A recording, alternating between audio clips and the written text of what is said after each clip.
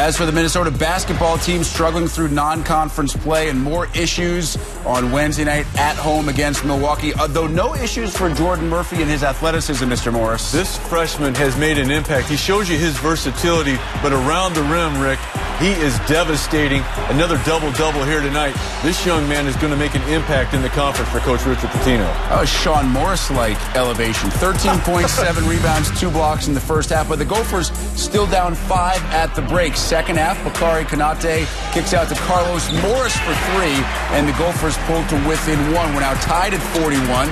Dupree McBrayer ahead to Morris. Reverse lay-in is good, and the Gophers are up by 2, but Milwaukee fights back and would not give up the last lead of the game. Jordan Johnson, nice look inside to Matt Tivey. See Milwaukee do this earlier in the year to Wisconsin as well. Panthers up by 7. How about the game by Johnson? 19 points, 9 rebounds, 10 assists. All 5 Panther starters in double figures as the Gophers go down again, 74-65.